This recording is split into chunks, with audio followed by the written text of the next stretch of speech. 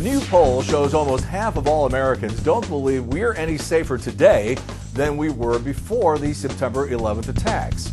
As the country prepares to remember the innocent victims of that day, you're bound to see the inevitable tearful ceremonies from around the world, and I have to respectfully ask, are we doing ourselves a huge disservice? I mean, is it possible we're just giving our enemies the satisfaction of knowing how badly they hurt us? And might that empower them even more?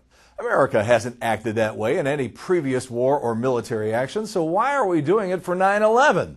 The message we should be sending to those countries on the other side of the world is this.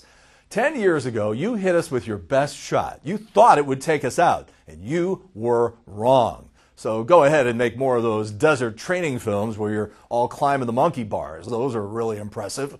In the meantime, the bravery and heroism displayed by the first responders and the passengers on Flight 93 serve as an inspiration to us all. Some things are a little different now, but life in America goes on.